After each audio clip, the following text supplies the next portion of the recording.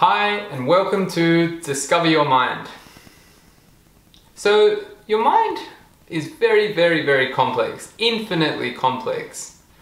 But put quite simply, it has two roles: to keep you alive and protect you from harm. So if there's anything that threatens your mind's going to create strategies to avoid that the next time it happens. This is a fear. These fears can come from anywhere. Previous experiences as a child, the experiences of your parents, or the experiences of your ancestors or culture. We can understand what fears are rational and what fears are irrational. These fears are trying to tell you not to do something because it's going to harm you or even kill you. Now, I'm going to explain an example to you because I have a stutter. I've had a stutter my whole life, and after I injured my head it got a whole lot worse. At school I would have to give public presentations and speak in front of people. This would make me feel like I would die. I got anxious, my heart would tremble, my hands would sweat and shake, and I'd stand there in front of the class and everybody would look at me. My fears were making the situation a whole lot worse than it was. The ironic thing is that the fears are part of what was causing the stutter. So here we have an irrational fear. If I speak in front of people and I stutter a few times, I'm not going to die. It's not going to harm me. Well, it could harm me emotionally, but realistically, I'm harming myself. So sometimes when we have these fears, there's something we need to overcome. If I had not overcome these fears, I would not be here in front of you today. So I like to explain the mind as being like a big vast ocean. So we have an ocean. Now the ocean is calm. It's calm, so we're moving through the day, we're relaxing, there's nothing too bad. But then what happens when you have a trigger?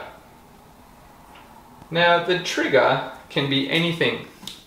Being late for work, a call from your parent. You can have anything that'll trigger your anxieties and trigger a thought pattern. So what will happen is you get a trigger and you get this wavelength, which is a pattern in your nervous system. A pre-created pattern by you or your parent or your ancestor or your culture. Now what happens is this trigger can create a thought pattern and a wavelength, which can then create another trigger. This next trigger can create another trigger. So all of a sudden we have trigger upon trigger upon trigger upon trigger, and our nervous system gets hyperexcited. We get anxious. We start creating stories in our head of what's going to go wrong. Now, when you continuously create a story in your head, your body doesn't know if it's happening or if it's not. They've done research and they've proven that our body will react exactly the same way to our anxieties as if this was actually happening. So with me, when I got anxious about having to talk in public and I started to think about it, I would start to react as if that was happening. What happens is, if this is happening, you get an influx of cortisol. Cortisol is okay if you're being chased by a lion, but in large doses it's really toxic. It's bad for every organ, it's bad for your musculoskeletal system, it's bad for your brain. It's a very unhealthy hormone in large doses, and what we're trying to do is understand our triggers and become aware of our minds, and so we can keep them at a nice level ocean. So the way we do that is with a skill called mindfulness. A lot of you might have heard of mindfulness, and it's really becoming aware of what's happening and what's not.